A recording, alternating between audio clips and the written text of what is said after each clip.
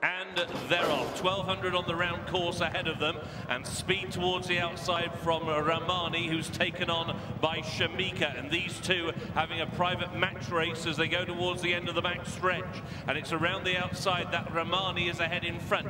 Shamika towards the inside rail, fighting back. A length and a half away, Breathtaking is getting a perfect toe through the early stages of the race. Taken off its feet early is HAMAD, who's now already some 7 lengths behind the 3 in front, and the back marker is the filly Afnan. They're making the turn into the home straight, down towards the final 600. Shamika against the inside rail with Ramani. These two are slugging it out. Down the outside, Breathtaking is poised to pounce. 8 lengths away is HAL and Afnan, and inside the final 400, David Egan says go on Breathtaking.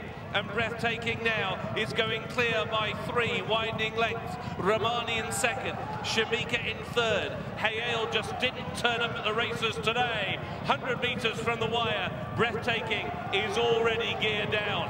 In hand, in command, Breathtaking, 3rd win of the year. Ramani in second, Shamika in third, HAL in 4th, and 5th and last, Afnan.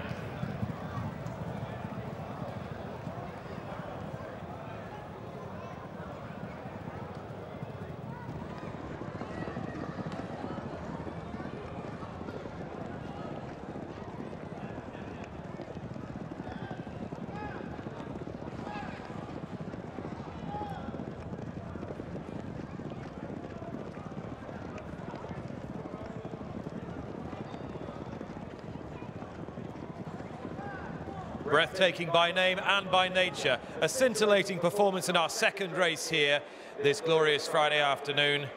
Son of Bated Breath strikes again for David Egan, who's having such a high time here in Bahrain in those familiar colours of Fawzi Nas.